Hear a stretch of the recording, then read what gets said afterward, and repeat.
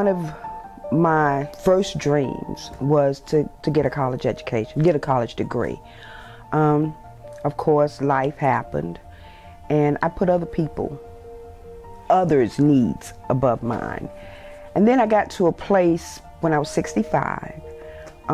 It was almost like an epiphany, you know. No one else is here now. There are no children, there are no men, and this was about me. And I wanted to finish something that I had started.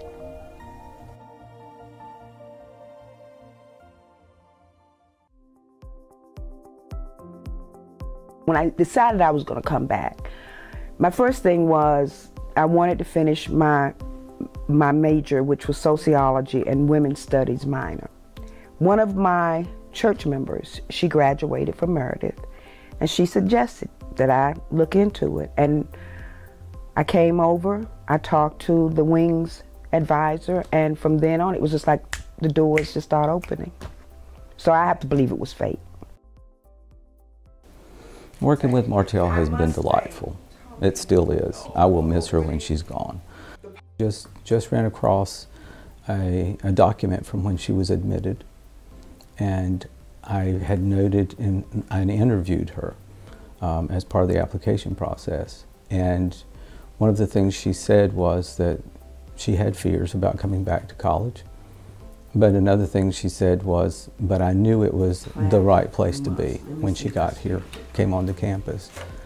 So seeing her go from that to someone who's getting ready to graduate with high honors and has accomplished so much, it's truly amazing.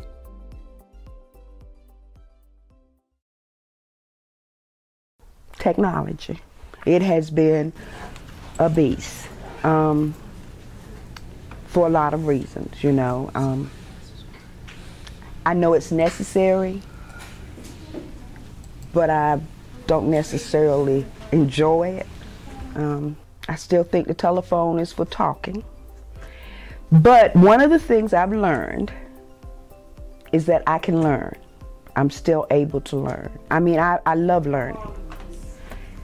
But there was always that doubt that maybe because of my age it would not click like it used to be, because I was an A student, you know, in '69. But once I started taking the classes, I was just amazed at how it was almost like a light came on. Yes, when she's in the class, she raises the bar for all of us. I feel like she keeps me on my toes. The other students will be more talkative because she's engaged in class discussion. And having a presence like that, someone who is serious about her education, willing to be an engaged, interactive student during class, to interact with her professors in a way that is a model to other students. Like, this is what we're here for. We're here to learn, we're here to engage with our professors. I love when she's in our classes because then she sets the tone for the rest of the class. It's always such a joy to go to class and know that she's there. She keeps me coming. I've contemplated skipping a few times and I knew Martelle was going to be there, so I went. Even though she is a non-traditional student, she is a lot older than many of us. A lot of times you forget about it just because of the fact of how she's willing to come up, have these conversations with you, talk to you about just about anything, and will help you. Sociology and in criminology, really the age never mattered, it was the issues. Listening to young women in the 21st century was not that different from when I was in high school in the 60s. She was in my office one day and she told me the story about how her granddaughter gave her this bracelet, and it was a really inspiring story. Well, my granddaughter, 16-year-old granddaughter, she called me one Sunday, it was Mother's Day in fact, and she says, Nana, I got something for you. So in the church, she comes in, she opens it up, she gives it to me, and I look at it and it says, Gold Digger. And Kanye West came to my mind. I ain't saying she's a gold digger. And I looked at her, I said, what is this supposed to mean? She said, Nana, read it. And it actually says goal digger. And then she looked at me, she says, because I want you to keep going for your goals. I just start crying. She had plenty of times that she could have said, I don't need to do this. I don't want to do this anymore. This is too much. And she may think she's not going to make it, and she's not going to get something done right, or she's not going to make the grade she wants or thinks that she needs. And she does. She sticks with it instead of saying, well, I'm just going to withdraw. Maybe I can take that another semester. I used to joke around, I was like, I don't know if we're going to graduate. And she was like, we're going to graduate. There's no doubt about it. She's like, we're just going to pass this class, and we're going to make it a day, and we're going to graduate on time. I've watched her become part of this community. It's that other students know who you are, love to see you, want to be your friend, whether they are 19 or 25 or whatever. So she's truly made herself a part of Meredith. She has such an energetic personality that she's willing to bring happiness and joy into anyone's life, especially on campus. When Martelle and I would pass each other in the hallway and she would see that I was feeling anxious, she would stop me, and because we knew some of each other's stories, she would say, remember that we're miracles. She's like my cool grandma. I don't think she likes people to call her grandma, but she's the cool grandma. She just really genuinely cares about me and everybody here, and so that just means the world to me. And my Meredith experience would be completely different, and I would not have enjoyed my time as much here if it hadn't been for Martelle. And she's pretty doggone smart. She's actually being inducted into Alpha Sigma Lambda on CSA Day, and that is a very high achievement. It represents a very small number of the wing students, and it's a National Honor Society just for adult students. She's actually winning our highest academic award, which is our Academic Excellence Award.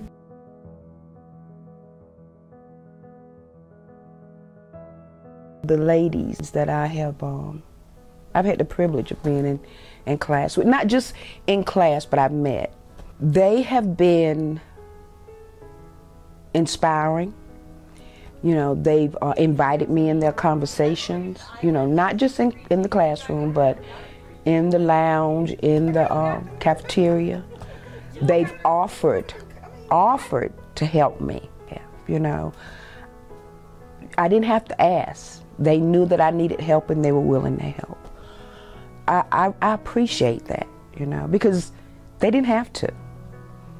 And then on top of that, they would ask my advice. Well, they'd ask my counsel, let's put it that way. And they would listen when I shared, you know.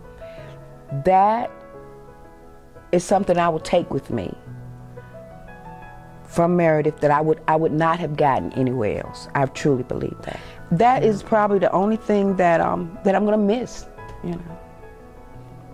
I'm not gonna miss the technology. I'm gonna miss the professors. And I'm gonna always treasure this.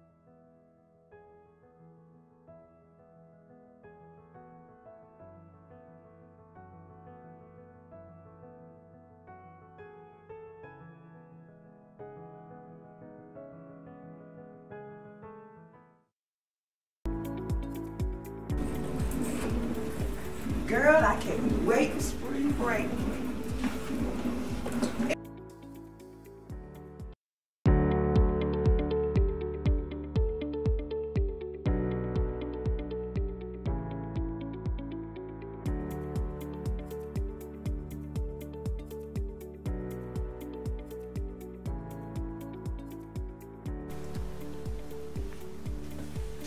So what happened to the wheels?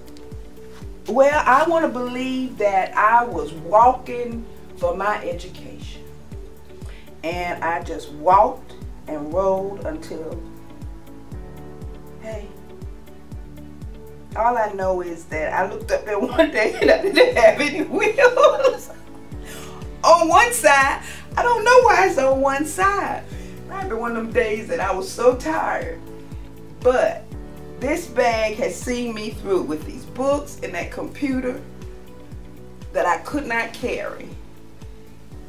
When I realized that I had rolled the wheels off of it. I don't know, it's just a statement of just how far I've gone. Woo. Now I ain't saying she a gold digger, but she ain't messing with no broke.